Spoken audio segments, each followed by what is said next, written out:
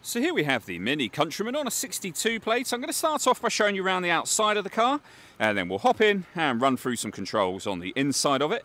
From the outside you can see it's a 5-door car with alloy wheels. We're going to start off inside the boot area first of all. As we approach the back of the car, you can see we have reversing sensors and those twin tailpipes. Plenty of boot space as well, which can be increased by folding down any or all of the 3 rear seats that you see there. Okay, so we're just going to work our way back around the car to the front, and then we'll hop in and run through those controls I mentioned before. But now that we've done a full circle of it, you can see it's in fantastic condition the whole way round. Just briefly before we climb in, I think it's well worth seeing the interior from this exterior point of view. There's plenty to run through on the dashboard, so let's hop in and we'll do that now. Okay, now that we're inside the car, we're going to start with the dials. We have the rev counter, as you can see, the digital readout for the speedometer, and then the main trip computer section, which includes the total miles for this car. They are 78,580. In that section, it'll also show you what gear this car is in. It's an automatic, so we are in park at the moment. You can change the information displayed on there, pressing the button on the end of the indicator stalk for various bits of trip computer and fuel economy information. If we back out to the steering wheel next, we have our stereo and phone controls, cruise control, and then the paddles that you see just here will push or pull to go up and down a gear, and you can use either paddle to do that. And of course, it's an automatic gearbox, but that will allow you to change it manually.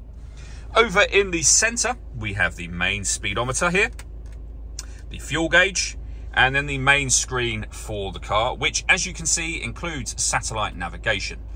We can come back to the main menu. All the movement you see me making on the screen at the moment is being done using this dial just here. You can come back to the home screen from here, but the dial will do virtually everything. So you can rotate it to radio, for example, push it down to go into the radio menu. We can jog it over to the left to get back to the main menu, where you'll see we've got FM, AM and DAB radio available. We can come back to the home screen. If you want to listen to your own music, go to this heading just here, where we've got USB input, Bluetooth audio and auxiliary input. We've also got our CD player as well. And again, back to the home screen, you can pair your telephone up just here. Working our way down from that, we have the CD player, the main volume for the stereo, and then climate control. So you can adjust the driver temperature, the fan speed.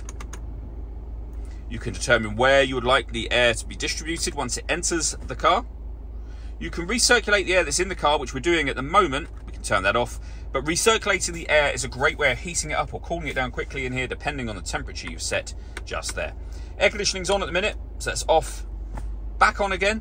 Or you can hit auto. In doing so, the car will now take full control of the fan speed and the direction of the air to maintain the temperature you've asked for. Press auto again and you go back to whatever setting you had that on previously. Beneath that, we have a heated driver's seat and a heated passenger seat, both of which have 3 heat settings each. We have our electric windows, front and rear for the driver's side, front and rear for the passenger side.